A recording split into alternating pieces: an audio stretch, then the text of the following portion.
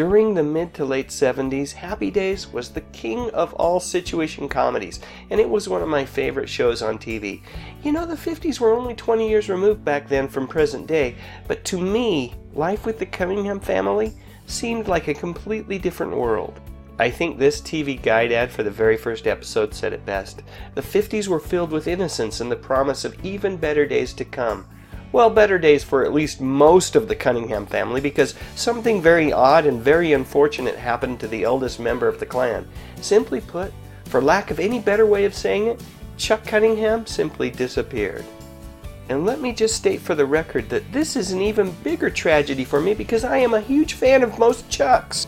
In particular, the two pictured alongside Chuck Cunningham here. Charlie Brown and Chuck Norris both played a very formative role in my life as I identified with the lovable loser that was Charlie Brown, and I idolized the symbol of unattainable strength and overall manliness that was Chuck Norris. So anyway, getting back to Happy Days, as much as I loved the Cunningham family, I idolized the Fonz.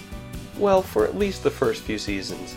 I really thought he was about as cool as you could get. He passed the TV Guide and Dynamite magazine test, as he was on the cover at least twice for both magazines, actually with TV Guide many more times. But it turns out that the Fonz was actually responsible in a weird kind of way for Big Brother Chuck's disappearance.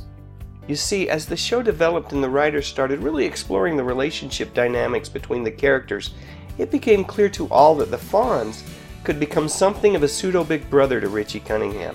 All that was getting in the way was the real Big Brother, who never really had much to do in any of the plot lines anyway.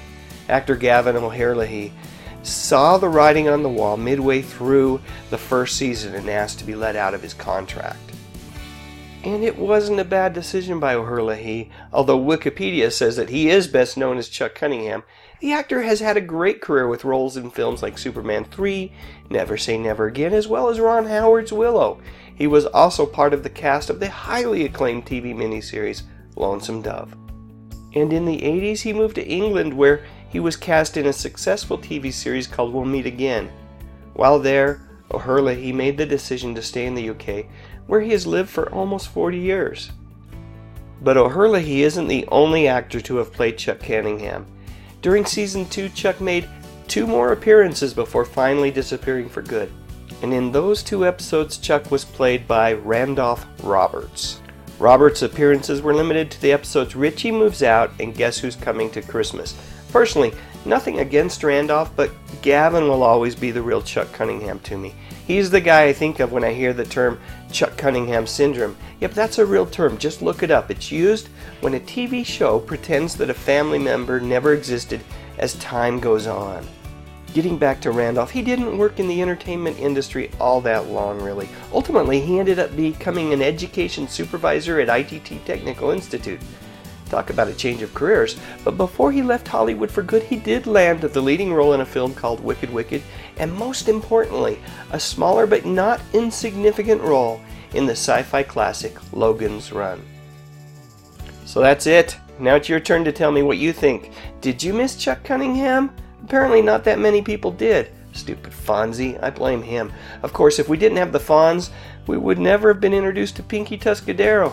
So all is forgiven, Arthur Fonzarelli.